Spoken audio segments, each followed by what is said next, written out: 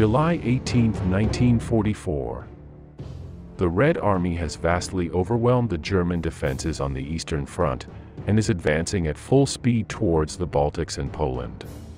On the Western Front, things are not going much better, and the Allies are just days away from breaking through the Normandy front and retaking all of France. If the German leader had any hope of holding out in territory he controlled indefinitely, it has now become clear that his enemies will soon be on Germany's original border. Faced with this situation of total collapse, the Germans applied a series of desperate measures to avoid the defeat they were facing.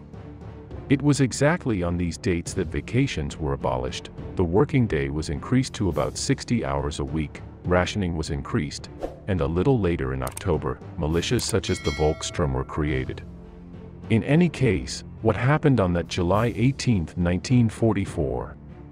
This was the date on which Hitler published his Decree No. 58, with the title of Preparations for the Defense of the Reich. In this decree, a series of guidelines are given that must be adopted immediately to face the combats that are going to take place on the German borders in the future. To give a few examples, the training of the civilian population is ordered, the construction of trenches and all kinds of defenses, it is established who will assume command in the threatened territories, and many more issues. At the same time that this was taking place, a modification was carried out in the new German divisions that were being formed, with which it was intended to stop the Allied advance.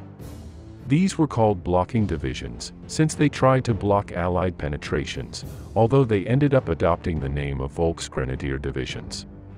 These new formations combined the names Volks, referring to the village, to inspire a sense of nationalism and fighting spirit, and Grenadier, to invoke the traditions of the German army. These units, which as we will see below were not so new, arose from the need to have combat divisions at the front, given the great loss they just suffered on the Eastern Front after Operation Bagration. Due to the shortage of troops and material that the Germans have, these new divisions are going to be smaller than the normal infantry divisions that existed up to this date. To give us an idea, its composition was made up of 3 regiments with 2 battalions each. This is equivalent to just over half a German infantry division, or what is the same, a reinforced brigade. In any case, all these data are very misleading because due to the precariousness of the moment, most of the divisions did not have the number of troops that they were supposed to have. This means that if this new Volksgrenadier division reached its maximum strength, it could be at the same level as any other division, which had between 8,000 and 12,000 troops. Thus, they were designed to economize on manpower and focus primarily on defense. To compensate for the reduced number of troops it had, the Volksgrenadier units were equipped with a higher proportion of automatic weapons to create a greater volume of firepower, and to be able to fulfill their role effectively. Fortunately for the Germans, their technology had come a long way from 1939, and it was now possible to get the same firepower with fewer troops.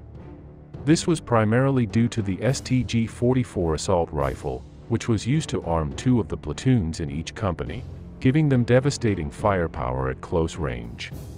Secondly, all these divisions were provided with a large number of anti-tank weapons, these being the famous panzerfaust, which proved very effective against Allied tanks. Thus, it was no longer necessary to transport heavy anti-tank guns, nor to have its own tanks, since a unit of this type was capable of acting autonomously. Even so, they were also endowed with anti-tank companies, combat engineers, flak anti-aircraft, and each battalion received 6 artillery guns. Obviously, we have to say that this was in theory, since later some were equipped only with the material that was available. On the other hand, the MG-42 machine gun, which was also issued in large numbers, was a very effective weapon to give these smaller units great firepower. Given the material they received as well as their composition, let's see the characteristics of the soldiers who made up these last divisions of the Wehrmacht. Volksgrenadier divisions were organized around a core of veterans of destroyed divisions in the east or west, and were supplemented by new recruits or excess personnel from the Luftwaffe and Navy. To explain it better, let's see the following example. During the Soviet summer offensive of 1944, the German 212th Infantry Division was virtually destroyed in Lithuania in August of the same year. Next, using the unit's survivors as a central pillar, the division was rebuilt and became the 212 Volksgrenadier Division in September. To complete the unit that finally reached 10,500 troops, a merger was made with other smaller units that had also been torn to pieces, and with new young recruits who had to be trained. Because the unit already had veteran soldiers, they themselves were in charge of instructing the newly arrived boys who were barely 17 years old. With this, it was possible to save a lot of time, and it was much more effective than having to create a new division from scratch. In any case, the combination of recruits from each unit, the size of the number of veterans that formed the base of the unit, and the time it took to form each of these divisions, made their combat performance better or worse. On the other hand, and as we have seen with this example, their names are in most cases the same as the infantry division from which the Volksgrenadier division has been rebuilt. So exactly the same thing happens with the 9th, 16th, 19th, or any of the almost 85 divisions of this type that were formed. They all take the name of the infantry division from which the corps of veteran soldiers come. Having seen all this, let's move on to assess its effectiveness in combat. This analysis is quite complicated because these units had a great lack of training, mobility, morale, little or no support from aviation and combat tanks. Thus, their enemies did have all these elements, and this made the combats very unequal on many occasions.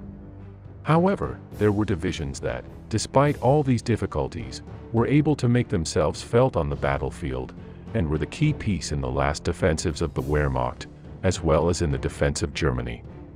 To give an example, half of the divisions that participated in the Ardennes offensive were Volksgrenadier divisions. Finally, let's see some of these divisions that were most relevant. First, we have the 12th Volksgrenadier Division, which fought on the Western Front. Several American generals said of it that it was the most powerful German fighting force they encountered during those months. This division fought in Hurtgen Forest, where the Americans suffered almost 50,000 casualties. He also participated in the Ardennes offensive, being considered the best infantry unit of the 6th German Panzer Army during said operation.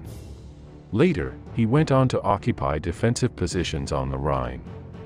Another division that stood out precisely in the Hurtgen Forest was the 246, which in addition to participating in said forest, also did so in the defense of Aachen.